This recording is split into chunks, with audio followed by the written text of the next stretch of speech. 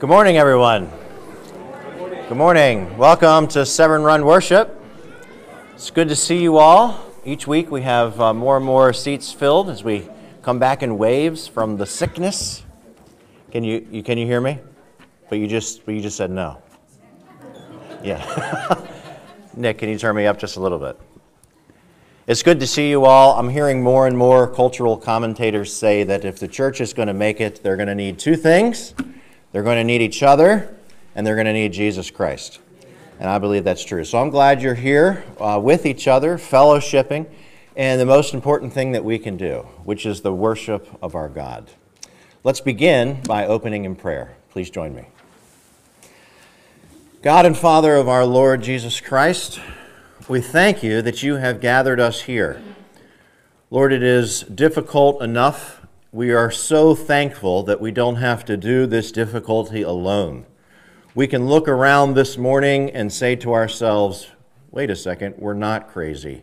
There are other people that believe what I believe too, who have been given faith, who have been given hope, and who have been given love.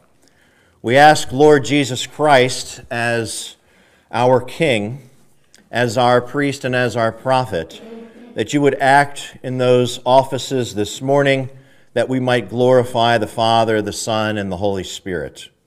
We ask that you would in fact work by your Spirit, that we would take these songs seriously, that we would take our confession seriously, and that you would lead us into repentance. We ask that we would take the reading of your word seriously, and that we would conscientiously hear your word.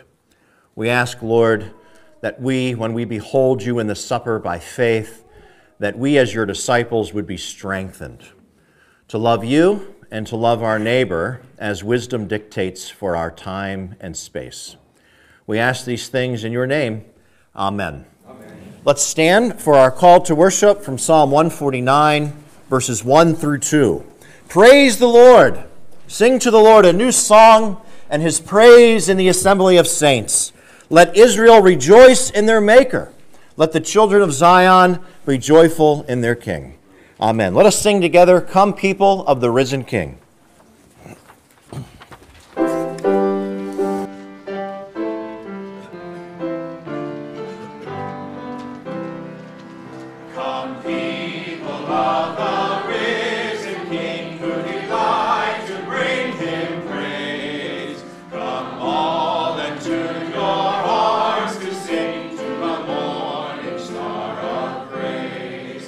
From the shifting shadows of the earth.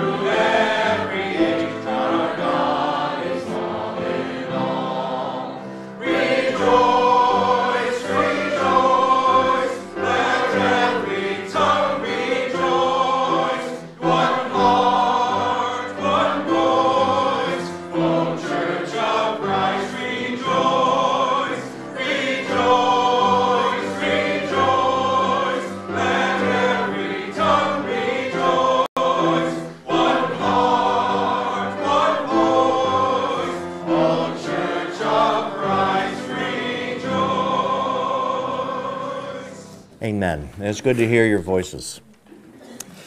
We behold Christ now from Isaiah 8:11 through 18. For the Lord spoke thus to me with a strong hand, and instructed me that I should not walk in the way of this people, saying, Do not say a conspiracy concerning all that this people call a conspiracy, nor be afraid of their threats, nor be troubled. The Lord of hosts, him you shall hallow.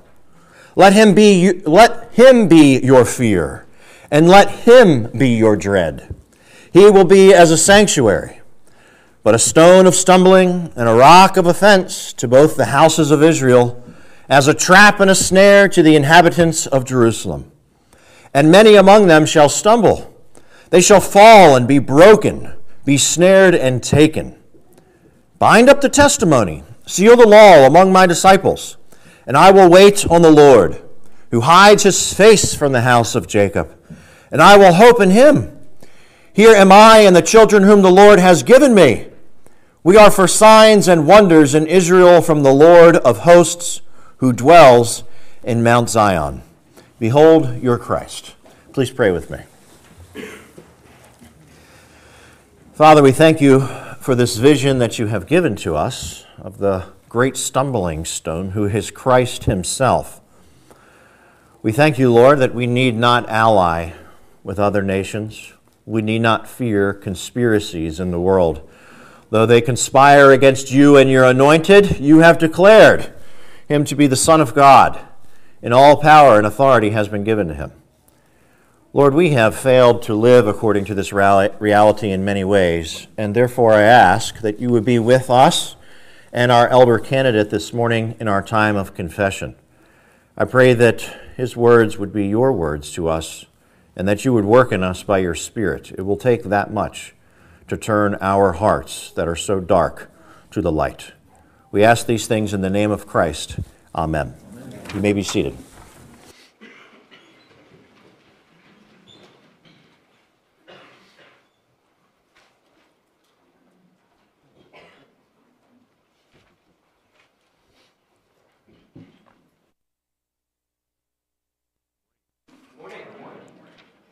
And Happy New Year. I know it's mid-January, but I don't like to make New Year's resolutions too early in the year. You tend to kind of get caught up and make foolish decisions. So I like to wait a few weeks and then make a rational decision about my New Year's resolutions. So may I offer a suggested resolution? And you might want to write this down in your bulletin. Y'all need to lose some weight. And I mean that with the utmost love and respect. Now, please don't feel too bad. You know, at one point, St. Peter himself needed to lose some weight. So let's look to St. Peter as an example on how to lose weight.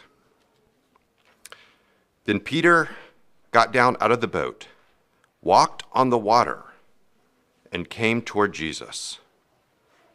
But when he saw the wind, he was afraid, and beginning to sink, cried out, Lord, save me. So Peter was burdened. He was carried on his back a fear of the wind and the waves, instead of a fear of God. Now, Peter was no dummy.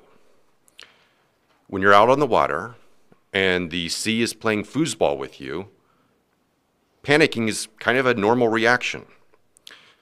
But what was really terrifying out there, what Peter missed in that moment, it wasn't the sea. It was the Creator. Peter was being afraid of the wrong thing. So we need to ask ourselves, when Jesus calls us, are we unburdened enough that we can walk in faith? Or do we start to sink beneath the waves? One is a weight that pulls us down, and the other, one fear is a weight that pulls us down under the sea, and the other fear lifts us up to Jesus.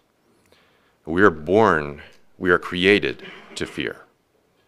But because we're the sons of Adam and the daughters of Eve, we stopped fearing the right thing. We stopped fearing God, and we started fearing the creation instead of the creator. Now, fearing God is actually pretty simple. The Bible tells us how to do it. We need to do what God says. But fearing creation is not simple at all. It gets really, really complicated. It's all based on a lie, and lies get complicated really quickly. They get complicated and ugly and panicky and burdensome, and we start to sink. So I wonder if Peter was thinking about the Sea of Galilee when he wrote his first epistle. He said, "Therefore, humble yourselves under the mighty hand of God, that he may exalt you in due time, casting all your care upon him, for he cares for you." So what is God calling us to do? What can we not do right now because we've voluntarily taken on all these burdens and all these cares that God did not give us to carry? So we need to shed those pounds, and you need to cast your burden on the Father because he cares for you. And I need to cast my burdens on the Father because he cares for me. Let's pray.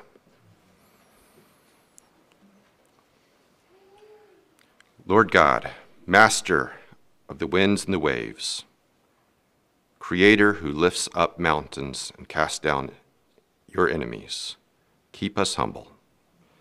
Teach us true fear. Don't let us live with our burdens, but teach us to roll them to you and throw them away forever, so that we can step out of the boat in faith and walk alongside you, because there is nothing we would rather do. Now hear the prayers of your people, calling out in our hearts for forgiveness to you, the Father who cares for us.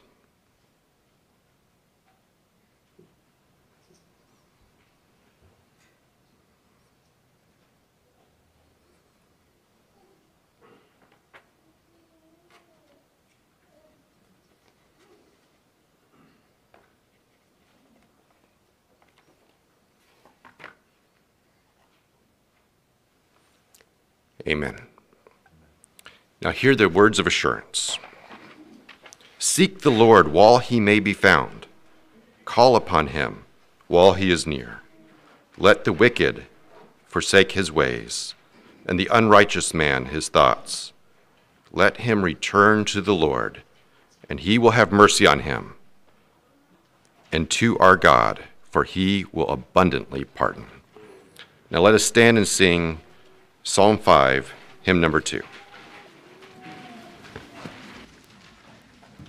just want to point out to everyone, we've only done this song once. It's in two parts. So we sing the first part, which is on the left side, and then when we finish those 5 verses, we'll sing the second part, which is exactly the same but with different words on the right side.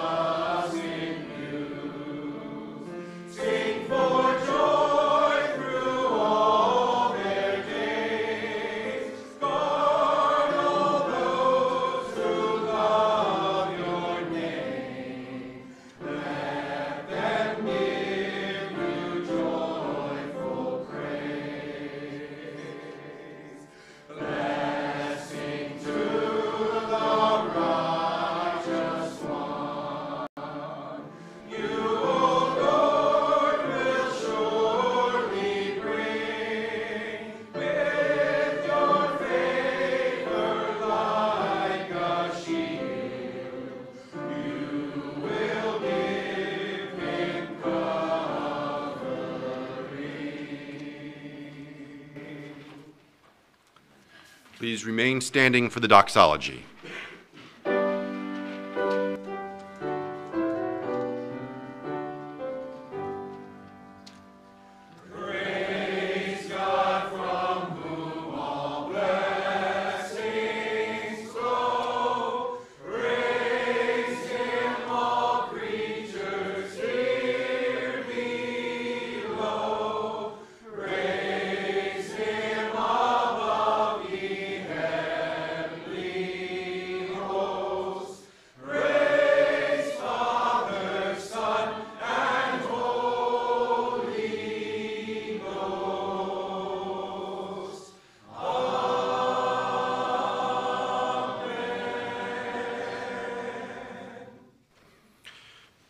Lord God, we bring our tithes and offerings to you because we fear you more than we fear lack of money, and because we love you more than we love money.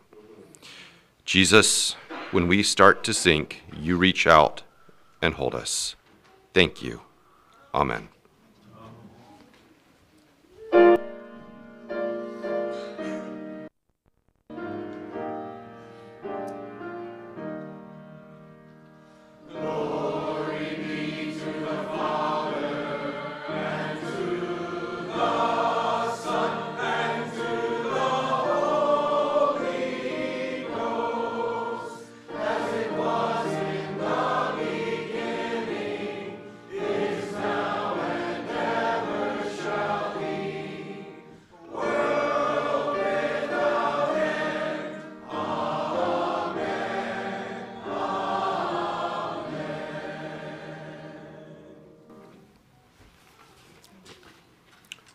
Remain standing?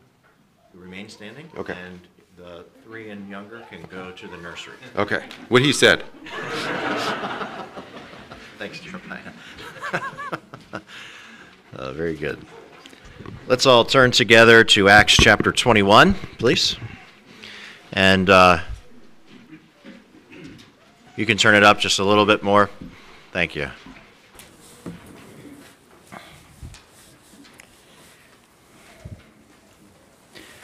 All right.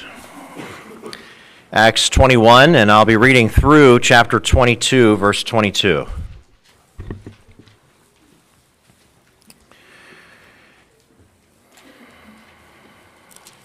Starting in verse 37 of 21. Then, as Paul was about to be led into the barracks, he said to the commander, "May I speak to you?" He replied, "Can you speak Greek? Are you not the Egyptian who some time ago stirred up a rebellion and led the 4,000 assassins out into the wilderness?" But Paul said, "I am a Jew from Tarsus in Cilicia, a citizen of no mean city, and I implore you, permit me to speak to the people." So when he had given him permission, Paul stood on the stairs and motioned with his hand to the people. And when there was a great silence, he spoke to them in the Hebrew language, saying, Brethren and fathers, hear my defense before you now." And when they heard that he spoke to them in the Hebrew language, they kept all the more silent. Then he said, "I am indeed a Jew, born in Tarsus of Cilicia, but brought up in this city at the feet of Gamaliel, taught according to the strictness of our father's law, and was zealous toward God, as you all are today. I persecuted this way to the death, binding and delivering into prisons both men and women, as also the high priest bears me witness, and all the council of the elders, for whom I also received letters, or warrants, to the brethren, and went to Damascus to bring in chains even those who were there to Jerusalem to be punished. Now it happened as I journeyed and came near Damascus at about noon, suddenly a great light from heaven shone around me, and I fell to the ground and heard a voice saying to me, "Saul, Saul, why are you persecuting me?" So I answered, "Who are you, Lord?" And he said to me, "I am Jesus of Nazareth, whom you are persecuting." And those who were with me indeed saw the light and were afraid, but they did not hear the voice of him who spoke to me. So I said, "What shall I do, Lord?" And the Lord said to me, Arise and go into Damascus, and there you will be told all things which are appointed for you to do. And since I could not see for the glory of that light, being led by the hand of those who were with me, I came into Damascus. Then a certain Ananias, a devout man according to the law, having a good testimony with all the Jews who dwelt there, he came to me, and he stood and said to me, Brother Saul, receive your sight. And at that hour I looked up at him. Then he said, The God of our fathers has chosen that you should know his will and see the just one, and hear the voice of his mouth. For you will be his witness to all men of what you have seen and heard. And now, why are you waiting? Arise and be baptized, and wash away your sins, calling on the name of the Lord. Now it happened, when I returned to Jerusalem and was praying in the temple, that I was in a trance, and saw him saying to me, Make haste and get out of Jerusalem quickly, for they will not receive your testimony concerning me. So I said, Lord, they know that in every synagogue I imprisoned and beat those who believe on you. And when the blood of your martyr Stephen was shed, I also was standing by, consenting to his death, and guarding the clothes of those who were killing him. Then he said to me, Depart, for I will send you far from here to the Gentiles. That ends his speech, and then we see the response from the crowd. And they listened to him until this word, the word Gentiles. And then they raised their voices and said, Away with such a fellow from the earth, for he is not fit to live. Let us pray. God and Father of our Lord Jesus Christ, we thank you that you reveal yourself in this passage and what you are accomplishing through your Son by the Spirit, and that your full intention is for us, even today, to be strengthened. I do pray, Lord Christ, that you would strengthen your disciples through the preaching and hearing of your word. In the name of Christ, amen. You may be seated.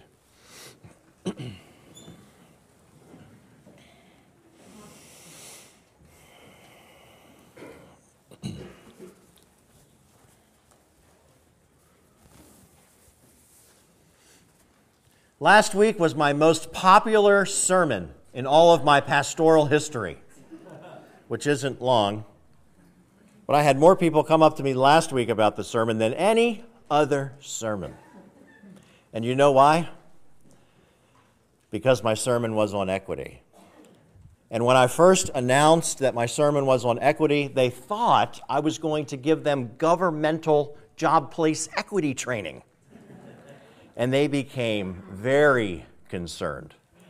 I assure you that if they had tomatoes under their seats, I would have been hit by a fruit, because it is a fruit. But they said to me that they were quite pleased once they decided to stay in their seat and not leave. They were quite pleased to find out that I was speaking about a kind of equity that is not taught today. We could, if you want, call it Christian equity as opposed to perhaps secular equity. But I would just like to call it real equity versus fake equity, if you don't mind. What we saw last week was an equity demonstrated from James and Paul in Acts, and it is not the same of what we hear today. I have not done the research, but it seems to me that our culture has stolen the word and redefined it. I leave it up to you to keep sending me things so I can better understand how people are using the word equity today.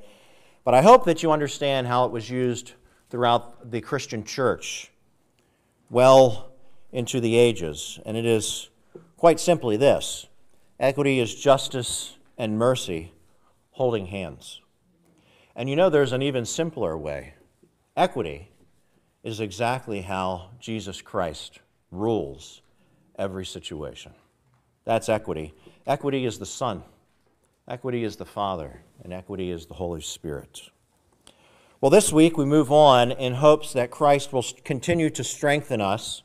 We move from equity into some other things that the church must consider to be the church. And so I'd like to make a few observations about Paul's wonderful speech here, and I'm sure it's just a summary of all that he has said. But let's make a few observations together and then get into some of the application to become stronger in the Lord for His glory. Well, here's the first observation.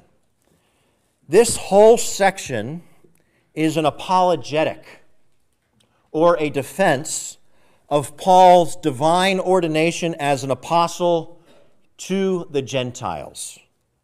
I want you to take a look at chapter 22, verse 1. It's a very special word being used here.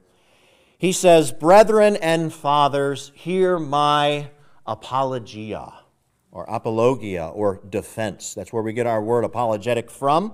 He says, "Brethren and fathers, hear my defense before you now." And we can break this defense down into four main things that he's saying. The very first thing he starts off with is in verse 3. And he recounts under Gamaliel his premier education in the law that this crowd was so zealous for. Number 2, in verses 4 and 5, he recounts his zeal and defense of that same law, even willing to kill those who seemed to stand against it. That reference back to Stephen's martyrdom with the clothes laid at his feet. And then number 3, the third point of his speech is in verses 9 through 16. He did not carelessly change from his understanding of the law to a different understanding. But instead, he was interrupted and confronted by God Himself on the road to Damascus. The Son of God became flesh. The Son of God in His ascension spoke to him and told him, verse 14, the truth and what he was to do. And then lastly, in verses 17 through 21, Paul therefore explains that he was the one that received the commission from God Himself, a divine mandate to go to the Gentiles. Well, we know as soon as he mentions the word Gentile that it's not going over well. And that brings us into our second observation. You can see in verse 22 that many of those Jews did not accept Paul's testimony of what God is doing among the Gentiles. And this creates a great divide that you will see represented in the New Testament letters. You now officially have a group of Jews, the apostles, who have determined in their official council in Acts 15 that God has always planned to gather the nations to Himself. The image given is that of a foreign branch grafted into an ancient rootstock of Adam and Abraham. On the other hand, for a multitude of reasons, another group of Israelites refuse to admit that this is the truth of what God is doing. They refuse to permit the new administration of the covenant, wherein Gentiles will become equal with Israelites as co-heirs of the new heavens and the new earth. They have always been fine with Gentiles on the outer court of the temple, but now they may draw near to the throne of grace by the blood of Jesus. The ground is level at the cross. And they are unwilling to accept that at this point. They don't think that is what God has taught throughout the ages. And this means that some Israelites forgot or never knew their main purpose, or the main purpose of their existence. They were meant to be a light to the nations as the good news of what God is doing with the whole world, but somehow and in some way, the gospel had become corrupted under their leadership. And that brings us to observation number 3. Those hard-hearted Israelites related to Paul, just like they related to Jesus, just like they related to the prophets before him. I want you to notice a repeated phrase. The first time we see it is last week, actually, in chapter 21, verse 36. Away with him! And now we see it again in 22:22. Away with him! Now, does that sound familiar to you? If you have attended here for any length of time, you know that we teach you to read the Scriptures analogously. Where have you heard that before? Certainly, it is from Luke 23:18 through 20. We are to have this framed by way of that. Luke writes this, "And they all cried out at once, saying, 'Away with this man, and release to us Barabbas,'" or Barabbas. And it continues saying, "Pilate, therefore, wishing to release Jesus, again called out to them, but they shouted, saying, 'Crucify him, crucify him.'" I'm sure you remember that from some of our Friday services. Paul will summarize this same understanding of what was going on with him as him walking in the shoes of Christ into Jerusalem, and there being a crowd saying the same thing to Paul that was said to Christ earlier in history. Paul summarizes this in 1 Thessalonians 2:14 through 16, speaking to this church in Thessalonica. "For you also suffered the same things from your own countrymen, just as the Jews did from the Judeans, who killed both the Lord Jesus and their own prophets, and they have persecuted us."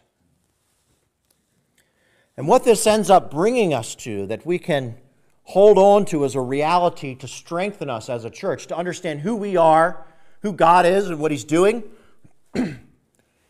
is the following doctrine. The Son of God descended from heaven with the eternal counsels of God.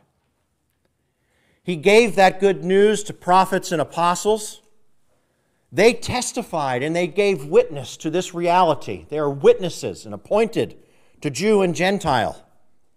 And now that baton has been passed to you in the post-apostolic age. The church is entrusted with the task of witnessing to who God is, what He is doing, and what He requires of us. We are tasked with the continuance of apostolic testimony.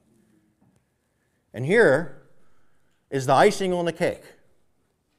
Sometimes when you witness, it will include having to defend the faith. Sometimes witnessing includes defense. That's the short version of it. Sometimes witnessing includes defense. So what I would like to look at are two things here, two main points for our application, and that is defending and thank God. The second point is that we are defended. So let's go into that application now, realizing that this baton is passed to us as a church, and in our witness it will include apologetics or defense. I was just reading an article. I wonder if some of you read the same one. It was called The Three Worlds of Evangelicalism. Anyone? Crickets. Great. It's called The Three Worlds of Evangelicalism. I thought the person did a pretty good job. It's at least helpful in evaluating our current situation as evangelicals. He makes the argument that before 1994, our culture, generally speaking, related to evangelicals, that's us. They related to us positively, if you could remember a time. To be known as a good church-going person remained part of being an upstanding citizen. Does anybody remember when days were like that? Well, something shifted in 1994 to 2014, the argument continued, and our culture became neutral to evangelicals.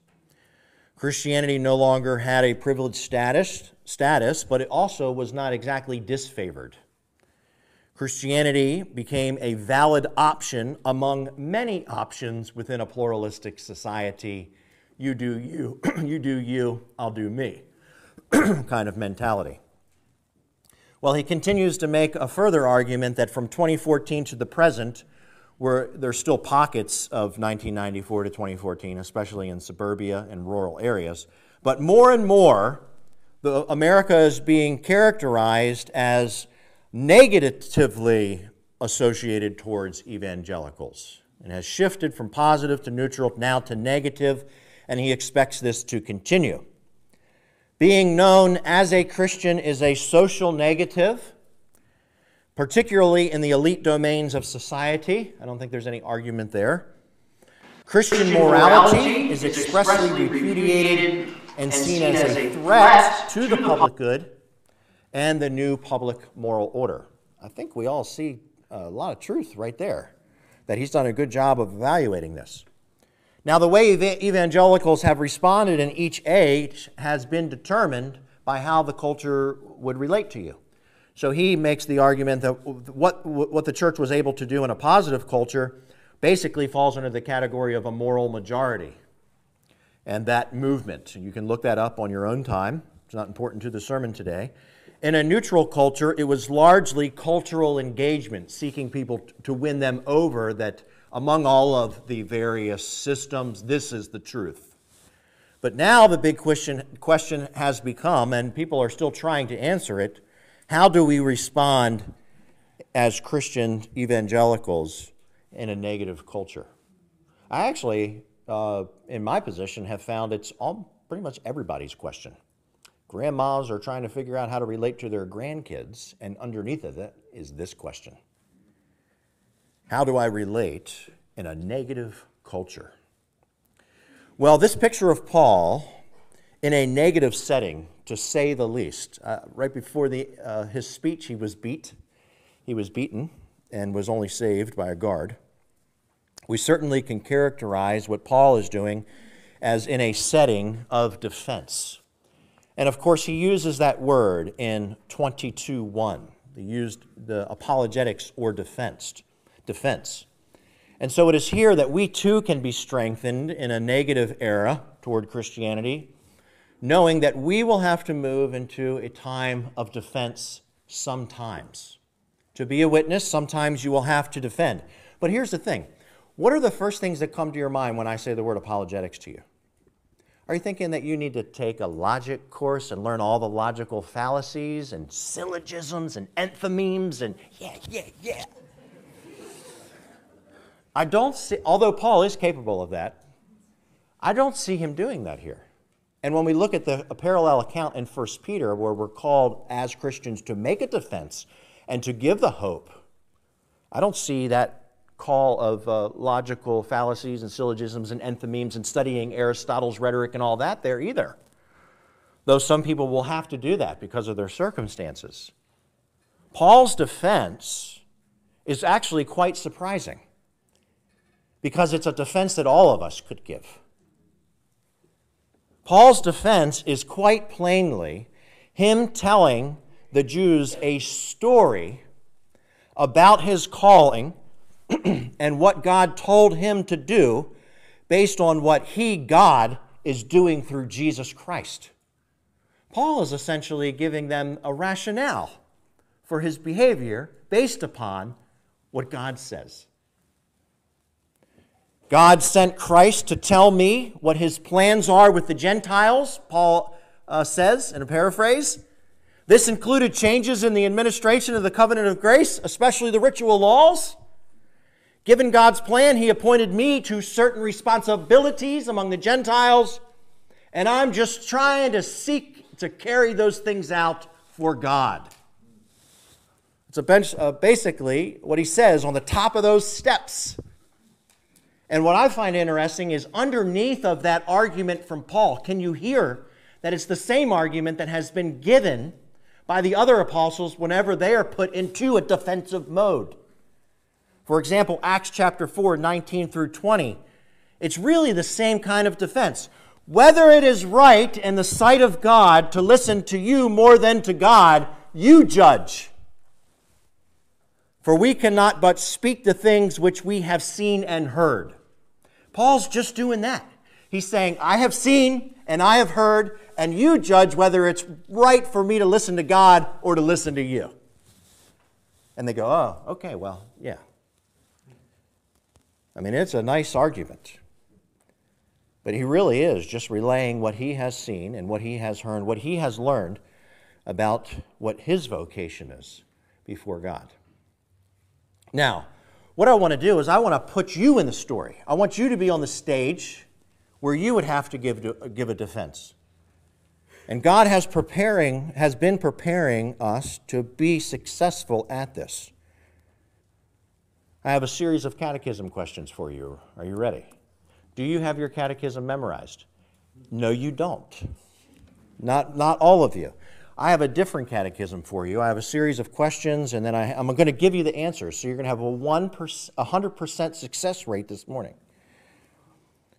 Has God spoken to you through Christ and His Spirit? I want you to put yourself in Paul's shoes. That you could see that you can make the same defense, no matter who you are here this morning as a Christian. Has God spoken to you through Christ and His Spirit? Why, yes, He has, is the answer to this catechism question. In the context of the community of the church, God has given me His Scriptures. And His Spirit guides me in the context of that community. That's the first question and answer. Question and answer number 2. Did Christ, by the Spirit and the Word, reveal to you what you are appointed to in God's kingdom? Just like He did to Paul. Why, yes, He did. He revealed that, first, I am effectually called to faith and repentance. And now I profess to be a child of God and a Christian. By His grace, He has given me faith and hope and love by the power of the Holy Spirit. And as a child of God, I serve my Father in the family, I serve Him in the church, and I serve Him in civil society. Those are my appointments.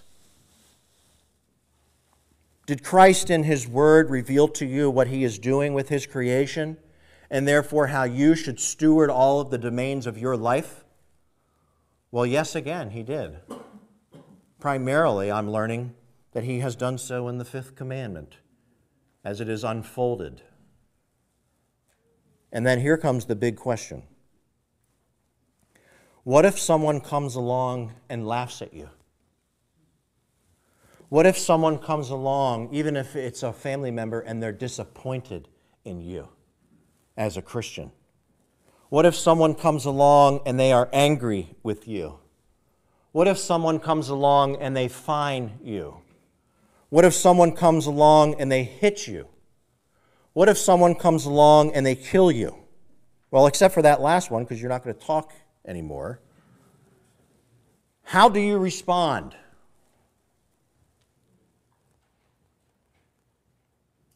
And it's the same response that we see underneath of all of the apologetics in the Scriptures. Whether it is right in the sight of God to listen to you more than God you judge. For I cannot but live and speak that which I have seen and heard in the Scriptures. That what I have seen and heard God tell me from His Word in the context of community, what it means to be a mother, and what it means to be a widow, and what it means to be a grandmother, and what it means to be a daughter, and what it means to be a sinner, and what it means that I must repent, and what it means to have faith. He has shown me all these things, and I've heard them on Sunday mornings. You judge whether it's right for me to do what God has said or what you have said. And you can get down into specifics, which I would encourage you to do. That, my friends, is the defense. That is the defense. That, my friends, is how you live in the negative world era as an evangelical. I'm sure there's so much more to talk about under that defense, but that is the beginning that we see here with Paul. That we relate to people what we have seen and heard in the Scriptures given to us from God. But there is also another element here within this passage, and this will be quite short. I hope to develop this another time.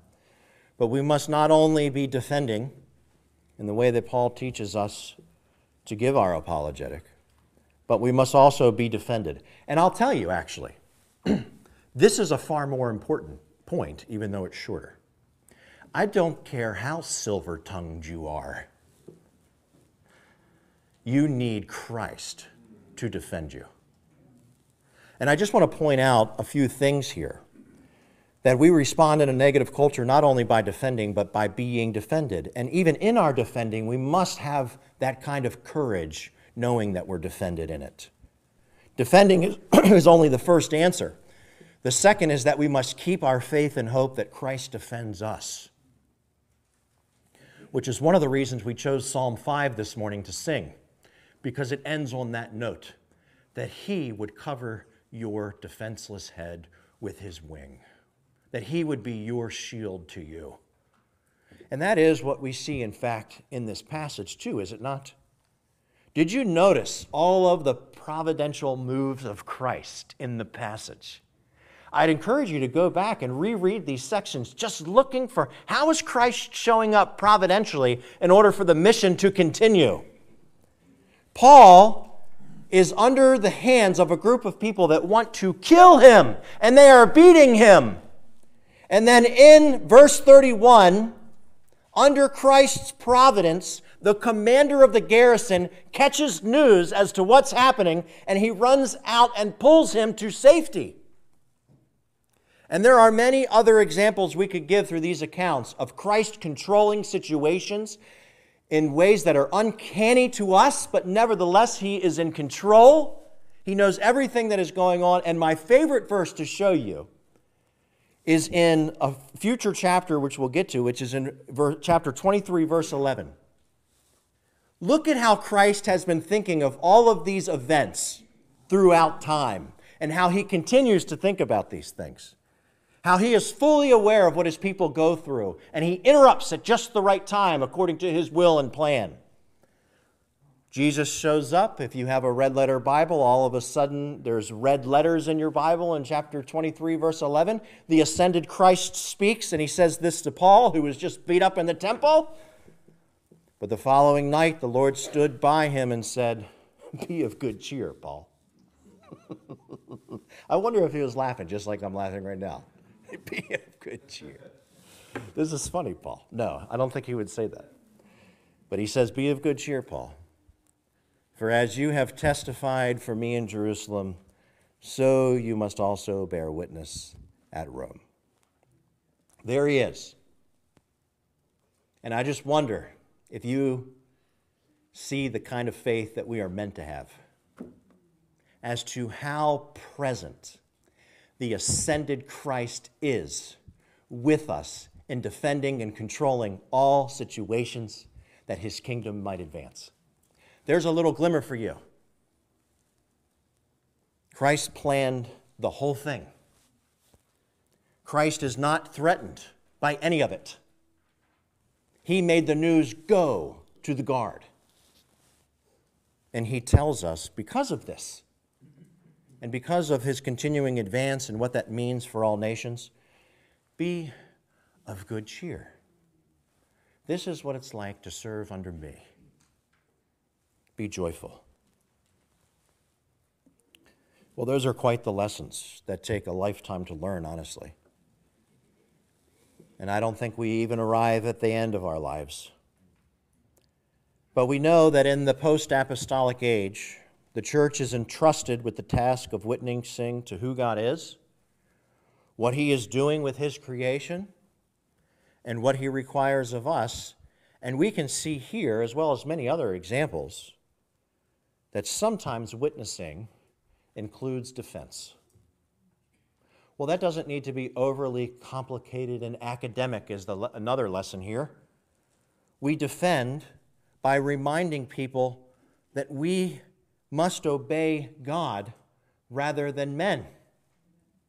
We are simply saying and doing what we have learned from God in His Word in the context of His church.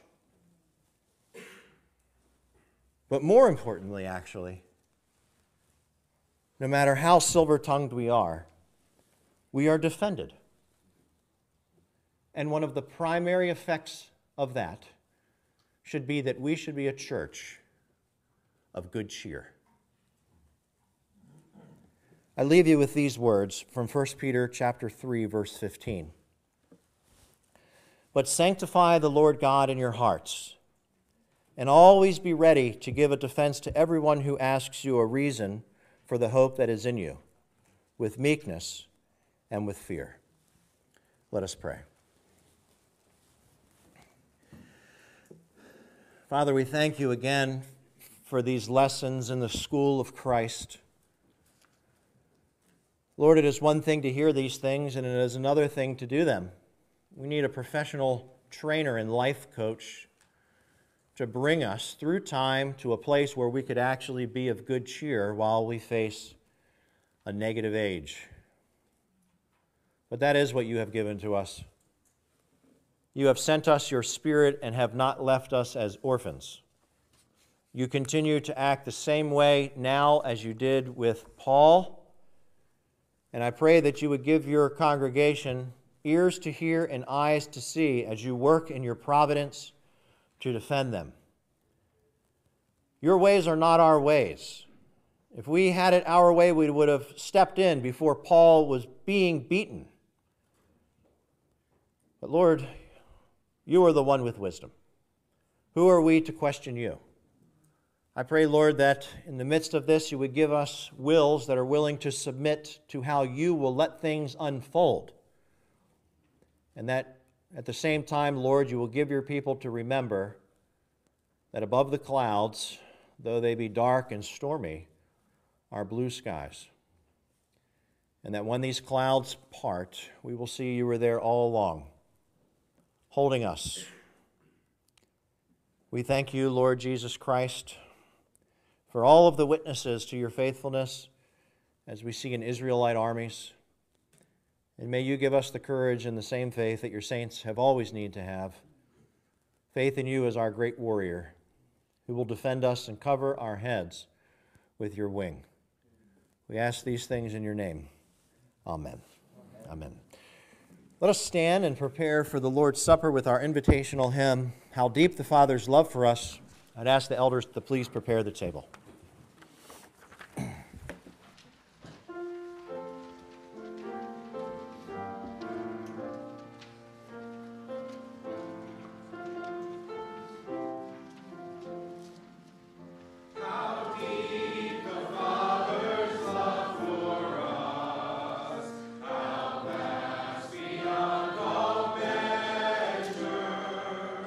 That he should give his only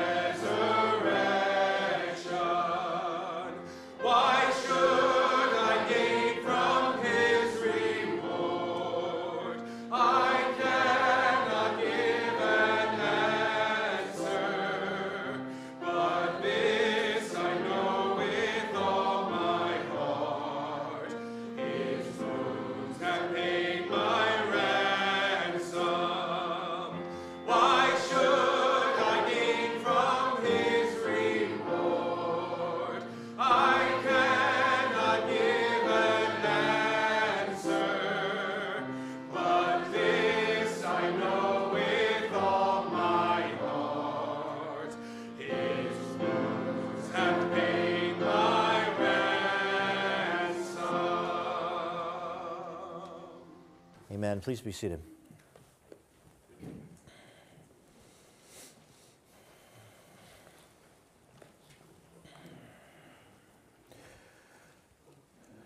By the mercy and grace of Jesus Christ, and knowing what his saints will need, he has given us this sacrament, the institution of the Lord's Supper.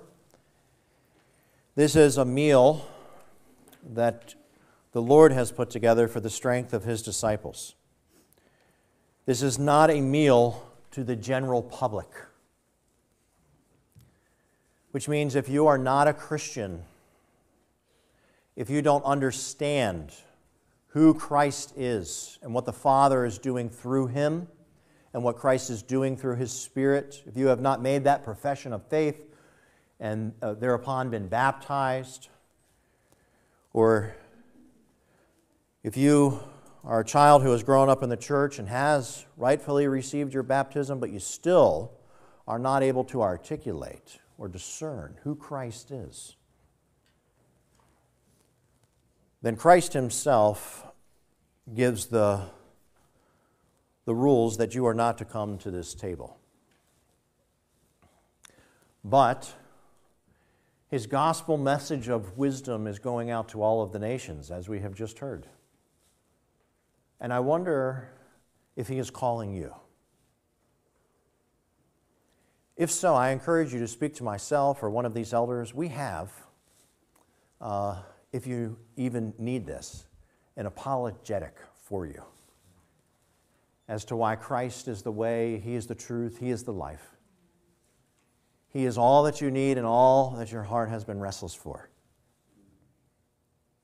That your life is found in serving him and his desires. For those of you who are professed Christians, what I've been saying is not news to you. You have heard this gospel before. But Christ wants you to be strengthened in it. He wants you to remember what he's doing with his creation and what he's doing with you. You get to come here this morning and by faith see the bread and see the wine, to eat and to know. He knows that as a creature you need these tangible objects for your faith. And this morning I want to remind you of one single truth. You can see in the broken bread and in the wine and the grape juice that Jesus Christ has purchased you with his own body and blood, and you are no longer your own. You exist to serve him. And if someone challenges you on how you are serving him as a parent or a grandparent, then I would encourage you to have a polite conversation in meekness and in fear to let them know you must serve God. You have no choice to listen to their words if they are against him. May that be the testimony of our faith in 1,000 situations. We'll distribute the bread. The elders will distribute the bread, and then we will take that as a family. And then when we are done that portion, we'll distribute the wine and grape juice. We'll take that as a family. And please know that the small dishes have gluten-free bread. I did. Oh, yeah, thanks. We need each other. That was a great example. Let me read again the warning that Christ gives to us in his grace to not come to the table unless you are a professing Christian. Therefore, whoever eats this bread or drinks this cup of the Lord in an unworthy manner will be guilty of the body and blood of the Lord. But let a man examine himself, and so let him eat of the bread and drink of the cup. For he who eats and drinks in an unworthy manner eats and drinks judgment to himself, not discerning the Lord's body. For this reason, many are weak and sick, and many die. But it does not need to be like that. Repentance and faith are available as long as it is called today.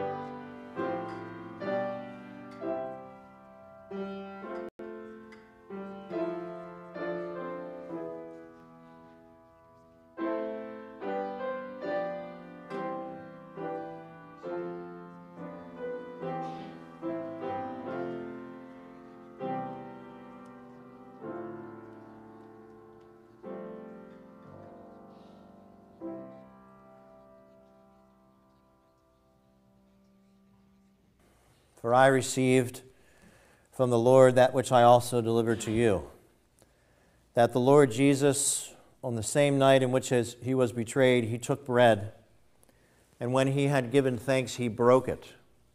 And he said, "Take, eat. This is my body, which is broken for you. Do this in remembrance of me." Let us eat this bread, and by faith see in it Christ's defense of you from his righteous wrath. Let us take and eat.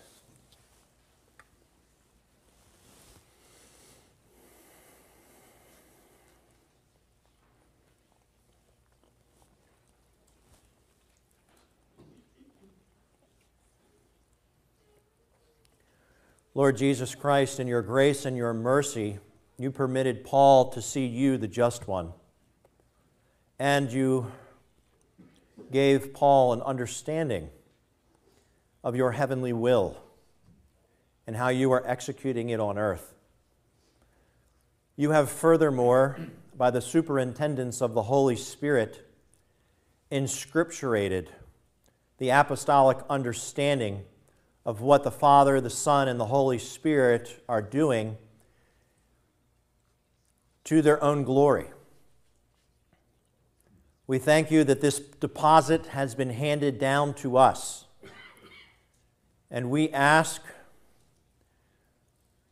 in light of your sacrifice for us, that we would continue your continual defense of us, that you would give us the courage to guard this deposit of faith in word and deed, that you would do so even in an age that is negative. We ask these things in your name. Amen. Brothers, let us do the same with the wine. The wine is on the perimeter, and the center colored glasses are grape juice.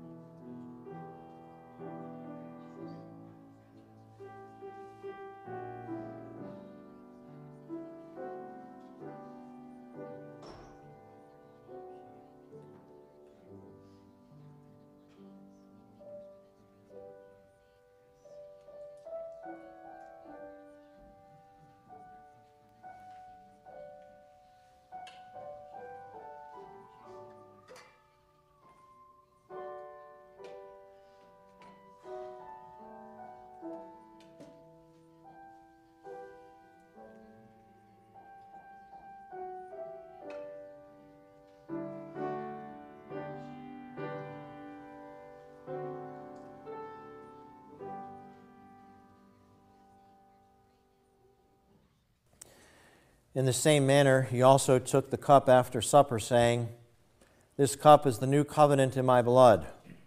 This do as often as you drink it in remembrance of me. For as often as you eat this bread and drink this cup, you proclaim the Lord's death till he comes." You do realize that Paul, having been beaten and then saved by the guard and standing at the top of the steps, that he was defending your right as a Gentile to eternal life.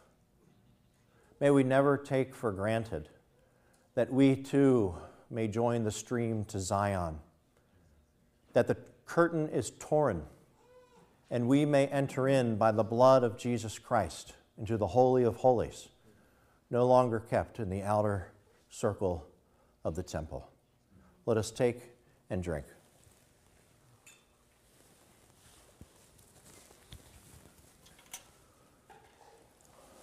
Lord Jesus Christ, it is only through you that we are able to declare by your calling that we are children of God and citizens of the Commonwealth of Israel, that we are, in fact, members of the city of God.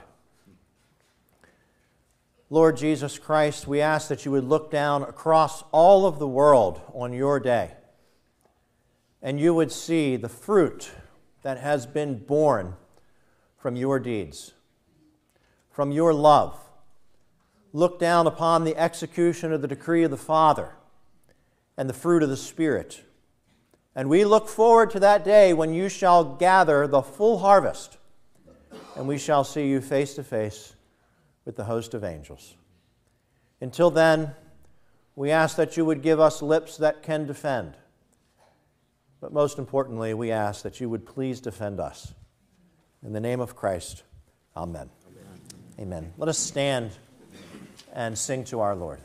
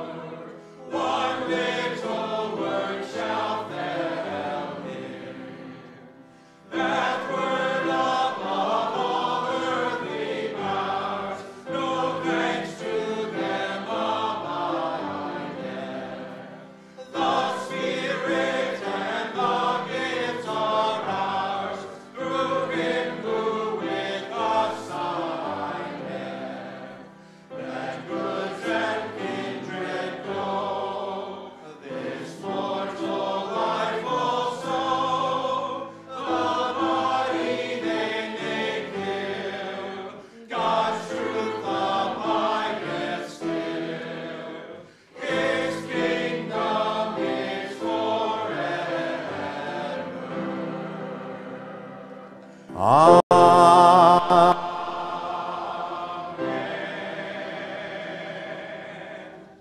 Amen. And now receive the Lord's benediction. May the grace of our Lord Jesus Christ be with you all. Amen. One moment before you guys dismiss, I have a quick announcement. Our treasurer, Peggy Young, has put together all of the yearly giving for last year. She's back there in the last row, or back there, out there. She's wearing a Steelers t-shirt. She needs you to go to her because there's so many fresh faces she may not recognize you by name and face. So please just go to our treasurer, Peggy, and she will give you your